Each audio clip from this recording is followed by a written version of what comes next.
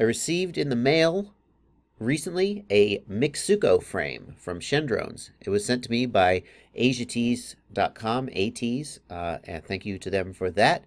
And I thought what I would do with this one is I would work you guys through one of the hardest parts of building out one of these frames, which is getting all your electronics to fit. Getting the electronics into a package that will fit into one of these tiny, tiny frames is a real challenge. So I'm going to walk you through that part of the build and show you how to build an electronics sort of sandwich, if you will, that you could put into a Mitsuko or a Mixuko or a Krieger or a QQ190 or really any of them. Frankly, you could put it into a QAV210 if you want to. I mean, it'll all go wherever you want it to go. A nice compact little sandwich of electronics that'll fit into your frame. Let's get started. If you're going to get all your electronics into one of these tiny, tiny, tiny frames, then you're going to be direct soldering things. That's just the way it is.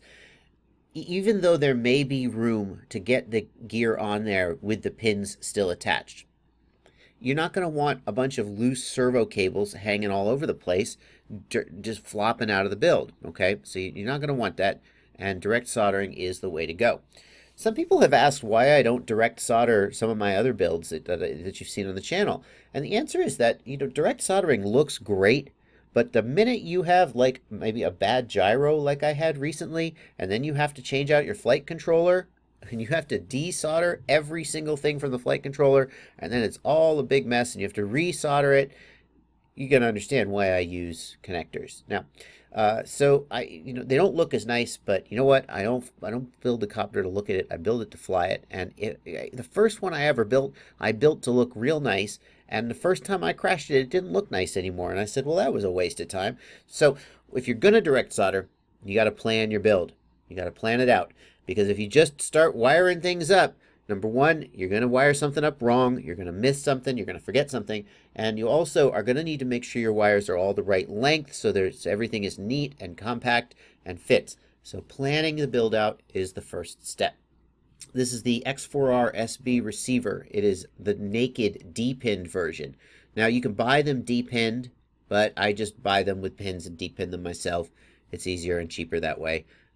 There is also a version of the X4R SB that doesn't have pins at all. It just has one of these little connectors. I do not like that one because it doesn't have the analog voltage telemetry, which sometimes I might want, although I'm not using it in my builds currently. And it also doesn't have the RSSI pad, so it cannot output RSSI to the ROSD. And I like more data is better. I'm a big fan of data. So I like the X4R SB, and I just D-pin it myself, or you can order a naked version if you don't want to D-pin it yourself, if you don't trust your skills with a soldering iron.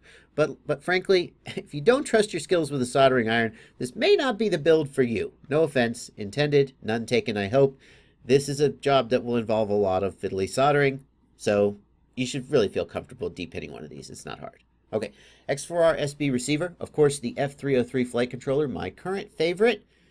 The V2 only made it more of my favorite, and if something else better comes out, I will definitely let you know. I'm a big fan of new, interesting, exciting things, but so far, this one has ticking all the boxes for me.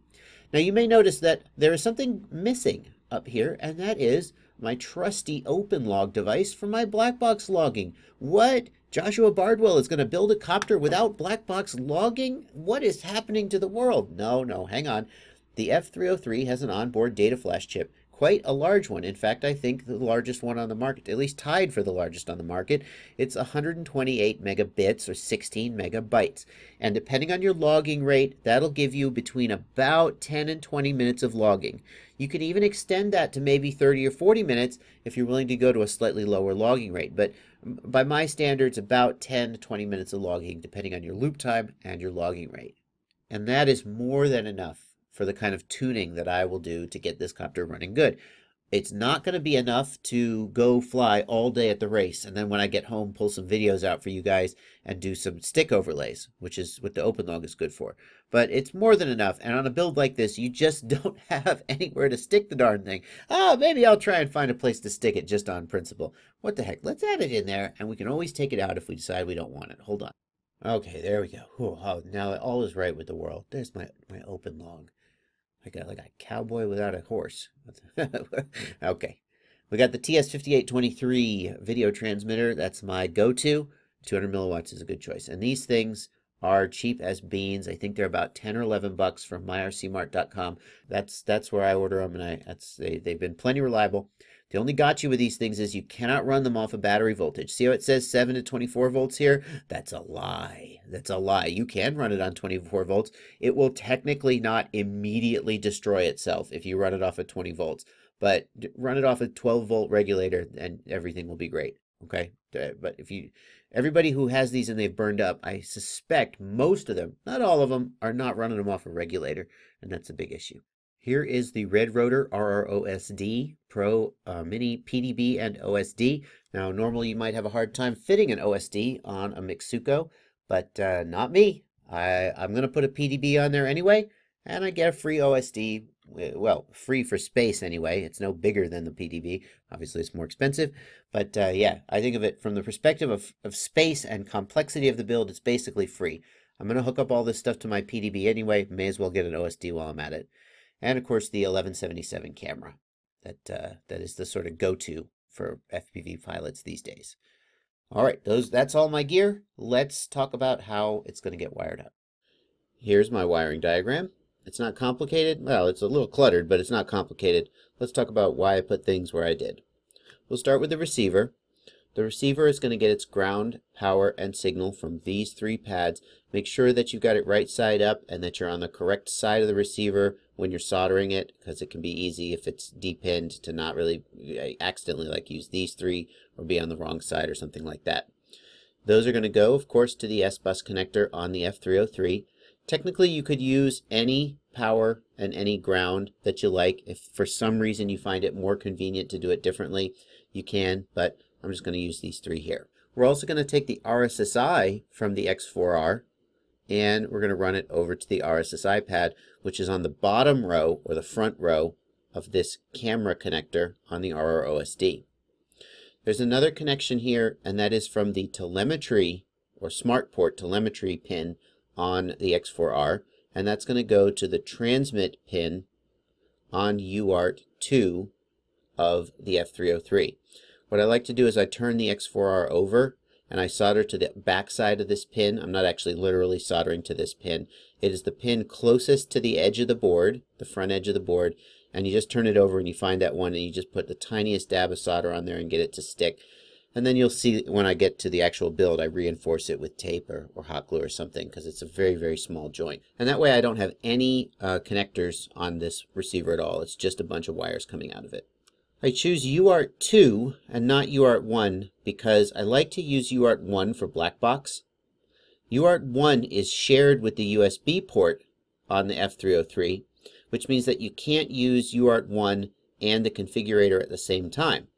And if you put telemetry on UART1, then telemetry will only work when the copter is armed. It will stop working when you disarm. When you disarm, the configurator will take over the USB port and the UART. So I like my telemetry to work all the time. For example, I like to sometimes just plug a battery in real quick and look at my transmitter to see what the battery voltage is. I just use it as the world's most complicated battery checker, right? Well, if I don't want to have to arm the copter to do that. Whereas I put black box on UART1 because black box, of course, only works when the copter is armed. So I'm not really losing anything by putting black box on UART1. So telemetry is going on UART2. Black box is going on UART1. Black box, we have the RX pad going to the TX pad and VCC and ground. Again, you could get VCC and ground 5 volts and ground from anywhere convenient. I'd like to just wire them straight up to the UART. It's a convenient place to get them. The camera, of course, is going to the camera connector, and the video transmitter is going to the VTX connector here on the RROSD. Now I have got my video transmitter set up to get 12 volt regulated power because I run off of 4S. If you run off of 3S, you should use raw power. There's no harm in using the 12 volt regulated power, but what happens is that as your battery gets below perhaps about 12.5 volts-ish, the regulator just drops out and it's not doing anything anymore, and you're running off of raw power anyway. Basically, if you're running on 3S, almost none of your pack is actually going to be going through the regulator anyway, so you may as well just pick raw. It's not really doing anything for you. If you don't want to change that solder bridge over, I don't think there's any harm in running it off at 12 volts. You're not actually getting regulated power though, so don't kid yourself. This is a drop-down regulator. It is not a boost regulator. So there's a kind of regulator called a boost buck regulator, and what that does is if it's a 12-volt boost buck regulator, if you're below 12 volts, it'll pull you up. If you're above 12 volts, it'll pull you down, and you'll always get 12 volts out of it. That is not the kind of regulator on this board. It pulls you down to 12 volts, but then as you get below about 12.5 volts, it just passes the voltage through unregulated, and it continues to drop. What that means to you is if you're running off of 3S, you will probably want to add an external LC filter or at least a capacitor on your video transmitter. If you're running off of 4S and you're running 12-volt power, you should have enough filtering that you may get some scratchy lines occasionally depending on how noisy your ESCs are, but you're not going to fry this thing. We've also then got power going to the F303. There's a 5-volt output on the bottom row, the front row of this connector. So we're going to run that over to any convenient header. And then there's two more things here that I haven't depicted. One of them is we're going to want VBAT telemetry going to the F303. So we're going to need to go from the ESC pads or the battery pads, it doesn't matter which, and there's a VBAT pad on the underside of this board. Now I didn't put that on here because I didn't want to put the two copies of the board on there and make it confusing. It's a very simple thing, but it's not depicted here, and I want you to be aware of that. The VBAT connection.